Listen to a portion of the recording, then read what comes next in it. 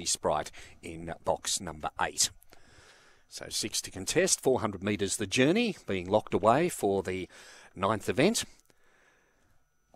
All in now, green light on, they're set for a start. Ready to go.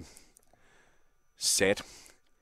Away they go and racing, winning the start easily, Maximum Lisa on the inside. Up to second early Sea Sprite there, followed by Push Start, Call Me Billy. Then 2 away came Nitro G, 5 away last of all, I'm a Maldini. Off the back they come, Call Me Billy's taken the lead. Railing through to second is Push Start, at the head of the rest Nitro G, tracking wide Call Me Billy.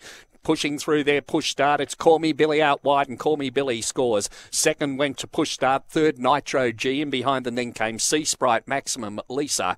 And I'm a Maldini back towards the rear there in race number 9. 23 and 40, approximately the time.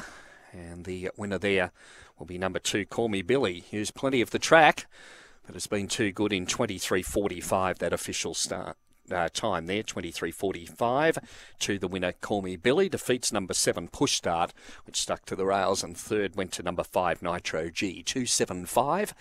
8 runs fourth, that was Sea Sprite, 2.75 and 8, 23 and 45 the time. Winner number 2, Call Me Billy. And Call Me Billy is a black dog, whelped in January 18 by Barcia Bale from Call Me G. Owned by the 9 of Us syndicate, Dave Peckham, the winning trainer, so that makes it 3 for the day for Dave. Second into number 7, Push Start for Kevin Ward, and third into number 5, Nitro G for Kevin Ashton.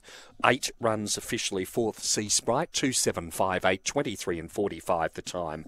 And those margins will be through in a moment after the running of the 9th event on the card. That run home time of 12.42. 3 3/4 the winning margin. 3 1/4 between second and third. And it is all clear, right to pay, 2.758.